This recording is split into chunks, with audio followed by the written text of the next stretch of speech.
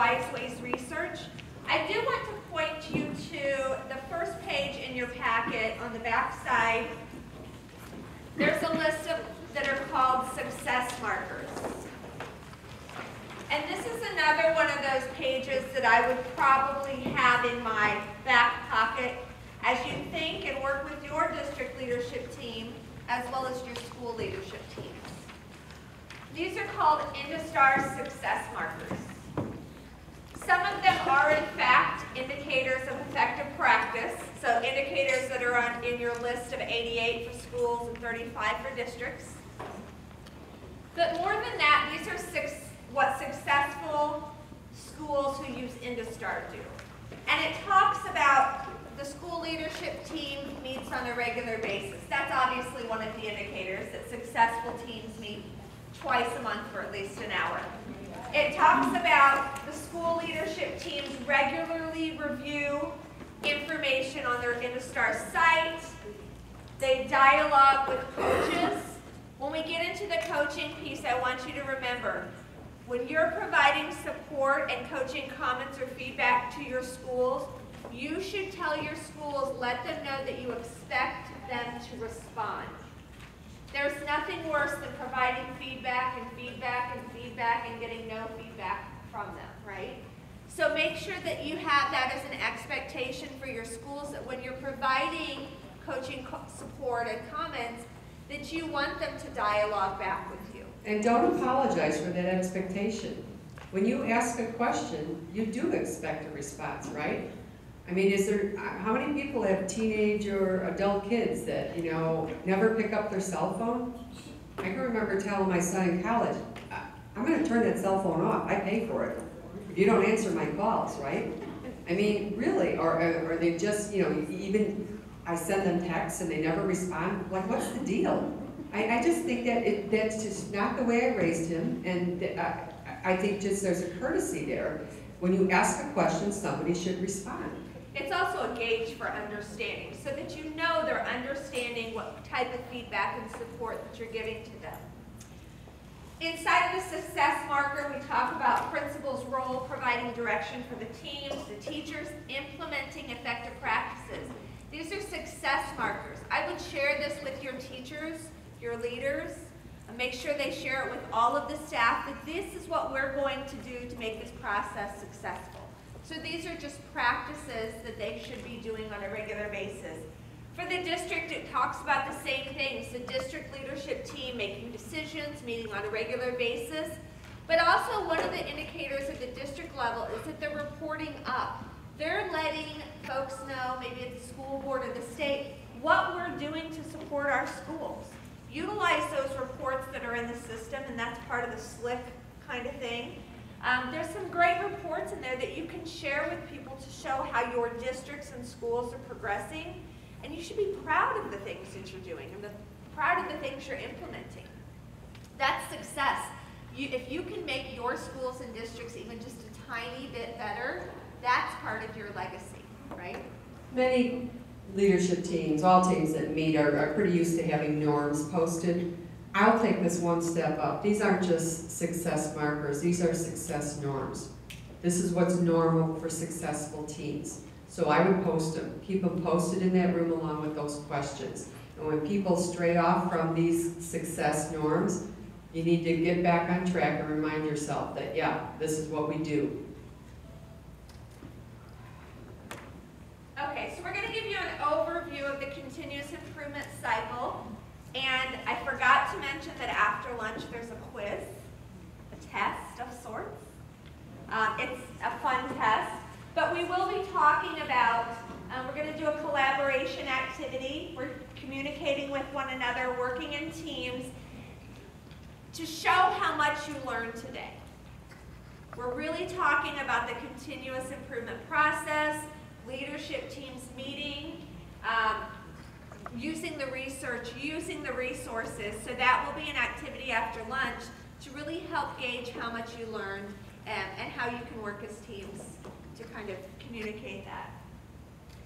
So when we talk about continuous improvement, you'll notice there's one word that's on here several times. What is that? What was it? leadership teams. Because leadership teams are crucial. I'm going to say it over and over and over. We have had principals try to do this process like the old annual process where they say, Susan, could you go in and fill this out for me? Mr. Harvey would like it sent in by Friday. And it won't work. I promise you that if someone thinks that they can fill this out as a single person or ask the secretary to fill it out, you're not going to see progress. You have to work as a team. You have to have conversations. You have to read the wise ways and figure out, what does success look like? How can we get there? Make a plan for success. Set target dates and goals. That's how this process will work. So we're going to reiterate the term leadership teams engaging over and over and over. It's pretty easy to spot the absence of a team. If you drop into a plan and you see a lot of I did, I will, I plan on, well, one person's writing the plan then. We have to have the concept of we. The only way you can build investment in the wider community is through the team. And we kind of are leaving behind that thought of buy-in. To me, buy-in sort of implies that it's a one-shot deal. I'm gonna give you some money and you're gonna give me something back. I'm buying it, right? Investment sort of implies that you're in for the long haul, right? When you invest your money, even the market is volatile, it's up and down. All the experts tell us, just leave it there, okay? Let it ride, just leave it there. You're in it for the long haul. So continuous improvement planning is a marathon, it's not a sprint. And you want people to invest in it. And know that the leadership team isn't that group of 6 to 8, the core decision makers are not the people who do all the work. You're gonna farm the work out, side of the team, to the people who are best suited to do the work. I often say, I don't wanna be on this team if I gotta meet twice a month and you want me to do all the work now. The team is gonna oversee the work, but you're gonna farm the work out to the people who are best suited. The example I gave with the 3 windows at the Chicago Public High School, CPS High School, they're shot out. Are you going to ask the sophomore department chair to fix the windows? Because she sits on the team? No.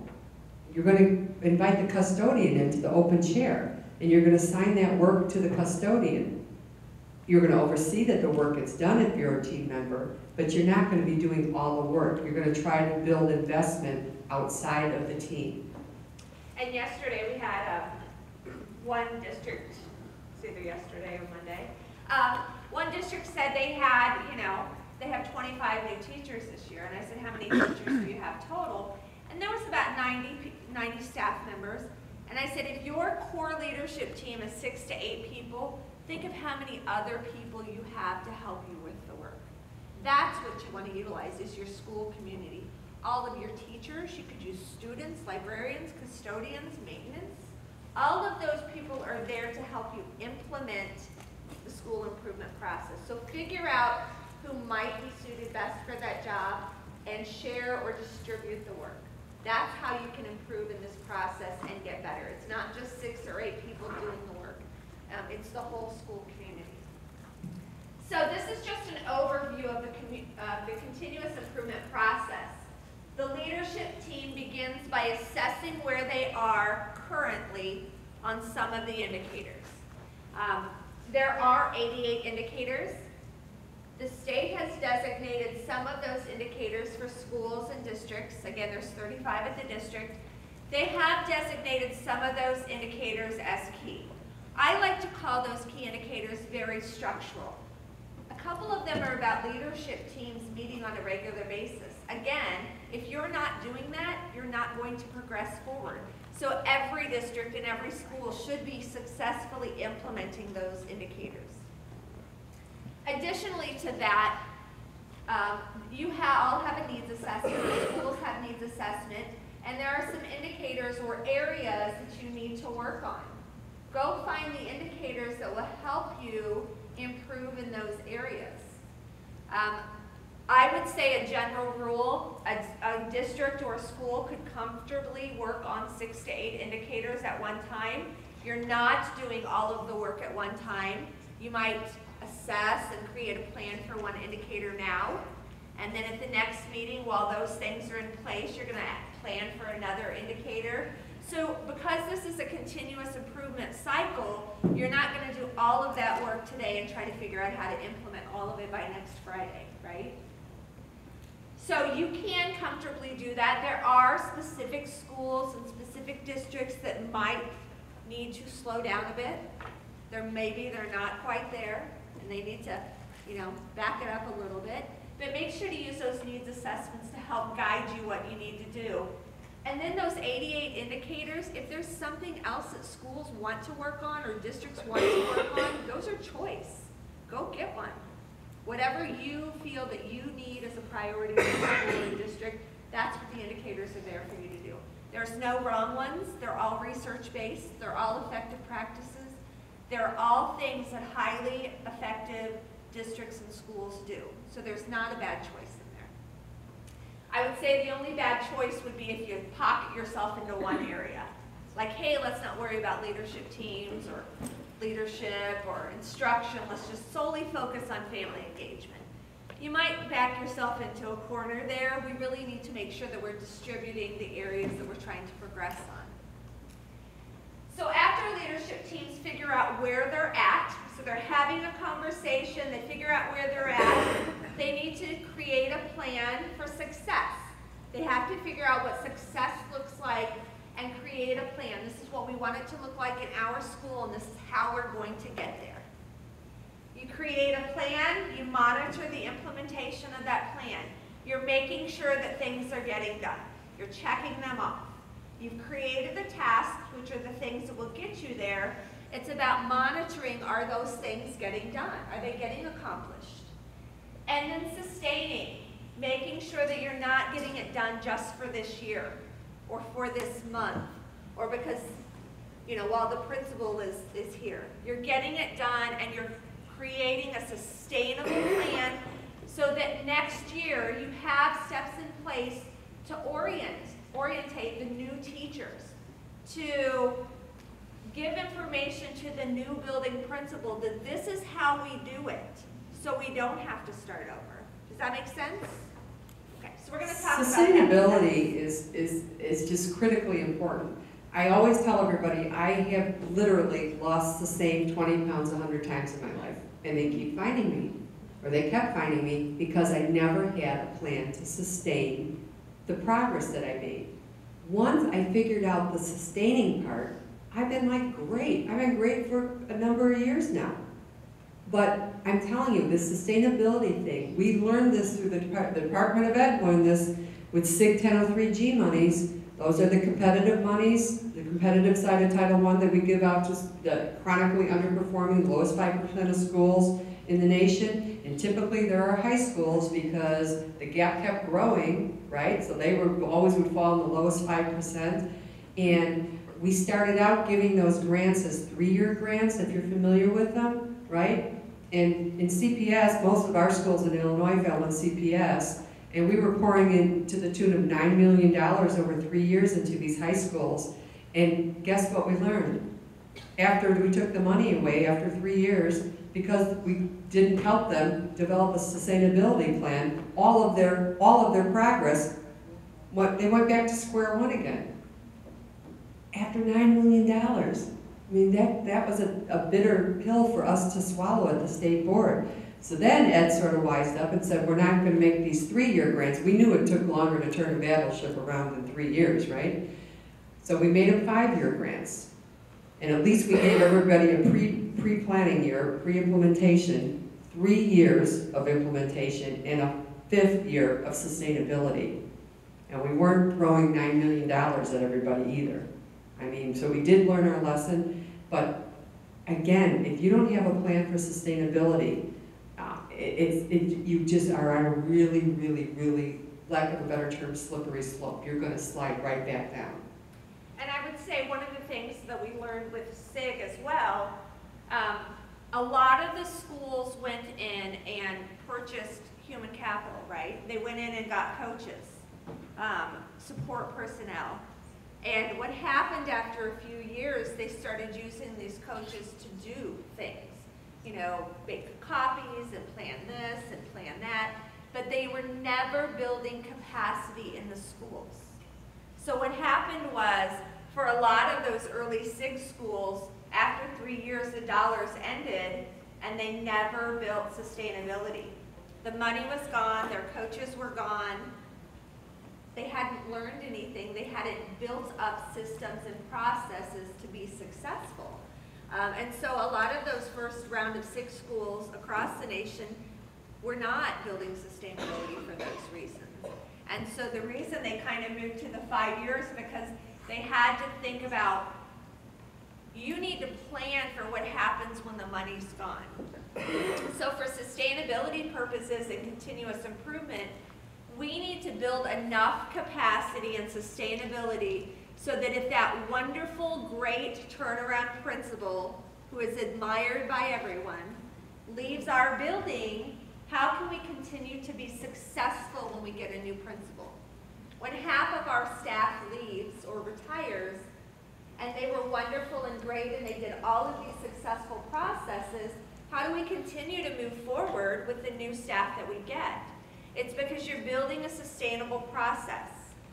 We have an InduStart video that we did several years back, and there was a young woman from Glen Oak in Illinois. And in the video, she's so passionate about the work that her team is doing. And she says in the video, this is no longer what we did at Glen Oak. This is what we do at Glen Oak. And it always hits me that that's where you have to get. You have to make this about a change kind of in lifestyle. This is a change in process for our school. It's not what we're doing this year. It's not what we're doing for next year. This is how we do it now. People who are really successful with weight management don't talk about diets. They just eat differently. They eat clean. Okay, it is a lifestyle change. You've got to help the people you're supporting routinize and ritualize the process. InduStar may come, who knows where InduStar will be, 50 years from now. It's the process that you want to routinize and ritualize. And if you are successful in doing that, this is my experience, it can become the organizational stabilizer in that setting. In other words, and I don't know about here in Arkansas, but in Illinois, we have a lot of principals and superintendents who come and go. In fact, CPS lost 83 principals. Chicago Public Schools lost 83 principals for the start of this school year. So if you know anything about CPS, they're in a terrible budget crisis. I mean, they're almost bankrupt. So I think some people thought, I better get the heck out of here and find some other greener pasture, right? And they did. Can you imagine as a large district trying now to replace 83 instructional leaders? 83! That is like huge.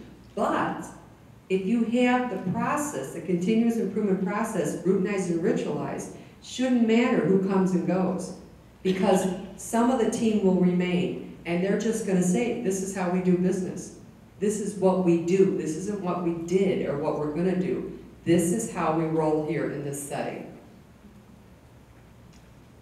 Okay, before we get into specifics about assessing, creating, monitoring, and sustaining, we're going to take a look at some of the resources besides the Wise Waste research that we have to provide support for schools and districts.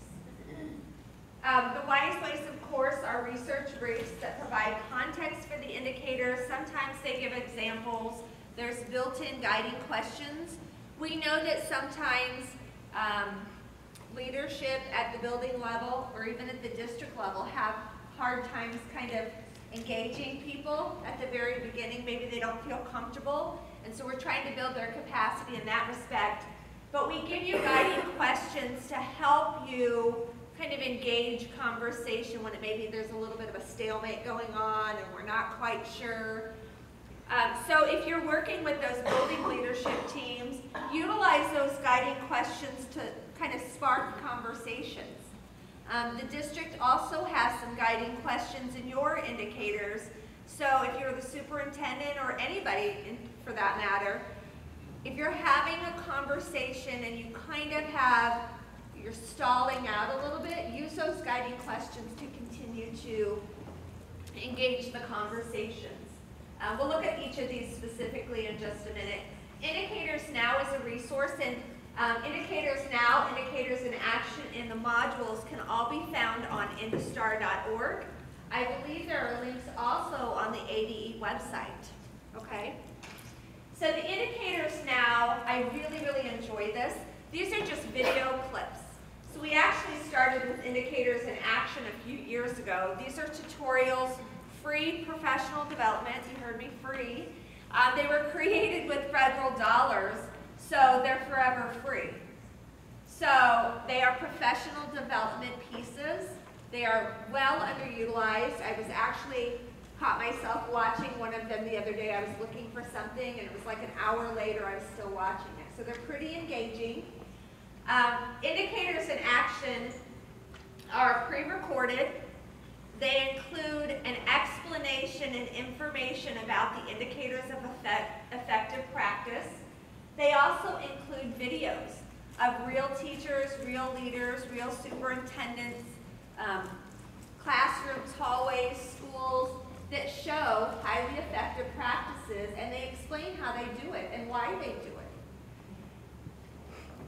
The indicators now are simply the videos. So if you don't want to go through the whole professional development suite and you're having a conversation with your leadership team and you've read the Wise Ways and you're maybe not all still on the same page, pull up the video and watch a video and see what it looks like actually in action. So those videos are really great. And then of course we have the training modules we talked about earlier. Again, I don't like to call them training modules, but more process modules. There are, I think, about 9 of those. There is one specifically about navigating the platform. We only decided to make one because the platform is not, I mean, it is a tool, it's there to keep you on track, but more than anything, you really need to go through the processes. So we really wanted to divide the processes up and make those professional development opportunities for you. The Wise Ways, this is what a Wise Ways might look like in the system, and hopefully many of you have seen them, and I know you can't read that, but I'm just trying to give you the image there. But each Wise Ways has a context for each indicator. A lot of times we're not all on the same page. So we're looking at an indicator, I think it means one thing, Maureen thinks it means another, Mr. Harris over there, he doesn't know what it means. Right? So the Wise Ways, your leadership teams, this is how a leadership team might work. The process manager, maybe the principal or the team decides what are we going to talk about at our next meeting? Which indicators are we going to look at? The process manager would create an agenda. The leadership team members would look at the agenda to see which indicators we're going to work on at next Friday's meeting, and they're going to take the time to pre-read the Wise Ways. So when we come together as a team and we only have an hour or an hour and 15 minutes, we can really engage in a conversation. We're all on the same playing field. We all know what the research says. We're looking at the same document, and we can have a conversation about where are we at and where are we not. The Wise Ways has a research synthesis. Again, it's not the end-all be-all. You could watch a video, you could go dig down and find some more information if you would like, but it's enough to get the conversation started. It has sometimes action principles, sometimes it'll have examples of what other schools have done, and it'll say, Tulsa, Oklahoma Elementary does this, and it'll give an example of something that a highly effective school might have done. It might have checklists. It might have a bulleted list. And then there's always references, resources, and guiding questions, so if you want to know more. So that's what the Wise Ways will do. There's one for each and every indicator. The Wise Ways are in the system, and this is just what a Wise Ways link would look like when your teams are in there in the system. And you can just pull it up. For leadership team members, they can see it here too. I actually thought I took that slide out. But Indicators Now, those are the videos. This is what the Indicators Now map looks like. The great thing about Indicators Now and Indicators in Action, which again are the videos and then the professional development tutorials, those are all based on ADI's Indicators of Effective Practice. The great news for Arkansas is you're using those same indicators. So all of these resources align to the indicators that you have. So if you want to go watch a video, you can be assured that there's a video out there for those indicators. And you can see they're structured very similar to the indicators, the core functions and effective practices that your schools have built in your districts. So again, if you're in a coaching role, capacity building role, you can keep that tool in your toolkit, or if you need to build the capacity of a superintendent or principal, share those tools with them. Let them be the rock stars and use them with their staff.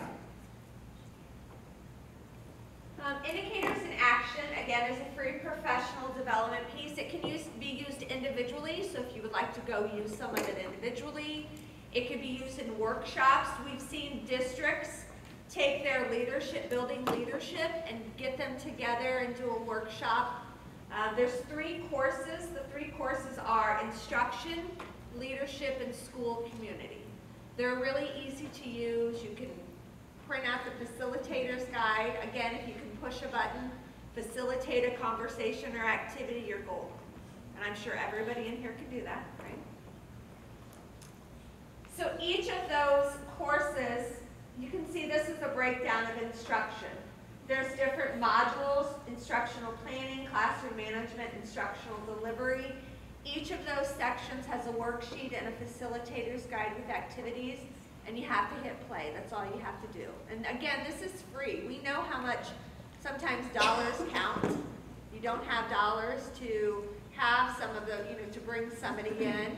This is something that you could utilize, and I would encourage you to go in and check it out and play around with it. It won't, make you log in or anything like that. You can just start anywhere you want. This is what actually indicators in action looks like inside. So we talk about the effective practices. Again, they're aligned to your indicators, so that's pretty great. Well, can you go back to that slide, Stephanie? What's also nice, over on this side, you can see that there are 14 segments in this particular indicator in action. So you can chunk it, chunk and chew, chunk and chew. This could actually take a principal through 14, weekly staff meetings. And then, of course, we have the training modules. Again, these are on the InduStar website, and if anybody went into the InduStar website last month and came back in this month, you'll notice it's a little bit different. We are still fixing a few glitches, but the training modules are at the bottom in the middle. There's 3 circles, and I believe it's the middle circle. So the training modules are to assist users in teaming, leadership teaming, engaging in a culture of candor, and achieving a success mindset. They're really engaging you about the processes. So we've thrown around that term culture of candor a bit this morning. Culture of candor is this: you leave the blame game at the door, you come to the table, and you're not making excuses, but you are looking for explanations. So no excuses, looking for explanations, leave the blame at the door. Each of the modules, just to clarify, they are pre-recorded. Again, you hit the play button, facilitate a conversation, you're great. Some of them have built-in activities. They may have built-in worksheets or documents. Just print those out and work through those with your teams, okay?